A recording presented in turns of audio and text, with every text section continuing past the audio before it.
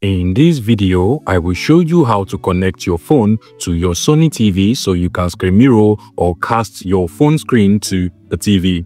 You can go ahead and watch videos, music from your phone and they will be displayed on your Sony TV. Over here, I have the Sony Bravia Google TV, but it doesn't really matter the type of Sony Smart TV you have, whether you have the Sony Bravia Google TV or the Sony Bravia Android TV or even the old Sony Bravia TV. By the end of this video, you should be able to mirror everything on your phone to your Sony TV.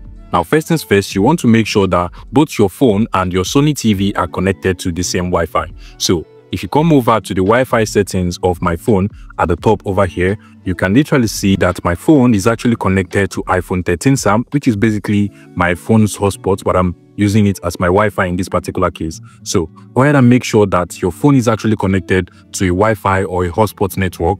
And then on your Sony TV, you also want to make sure that the TV is actually connected to that same Wi-Fi or hotspot network. So if you scroll over to the settings icon at the top right corner of my Sony TV over here, and then just come over to the Wi-Fi settings or internet and connection settings, you can literally see that the TV is also connected to the same Wi-Fi network that my phone is actually connected to. And then you want to come back to your phone. Now head over to the Google Play Store or App Store of your phone. So whether you have an iPhone or an Android phone, just go ahead and open up the App Store or Google Play Store. In my case, I'll just go ahead and open up the Google Play Store. Then go ahead and search for Google Home and then download and install this Google Home app over here into your phone. So you can literally see mine is already downloaded and installed.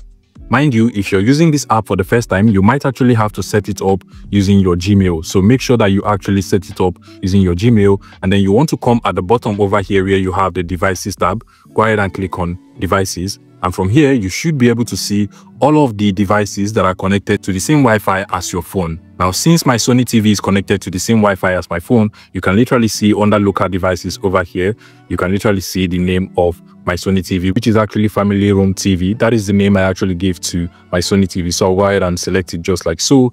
And then from here, you're going to see the cast my screen option at the bottom over here.